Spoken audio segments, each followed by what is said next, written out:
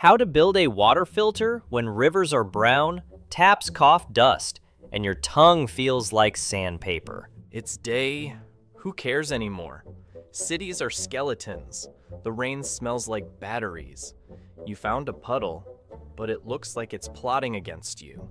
You drink it raw? You're worm food. You don't? You're still worm food, just slower.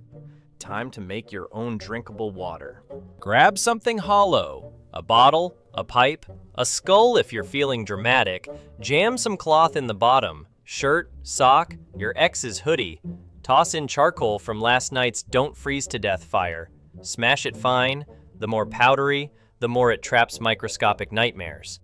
Add a layer of sand, add another of gravel, pile it like a dirty lasagna. Pour your swamp juice through it slow, real slow. The water drips down and the charcoal absorbs the stuff that'll make you glow in the dark. The sand catches the big chunks.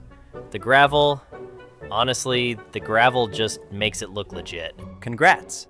You've made a primitive carbon filter.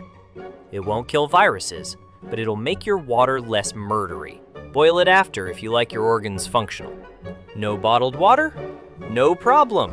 Just trash, science, and the stubborn will to not die.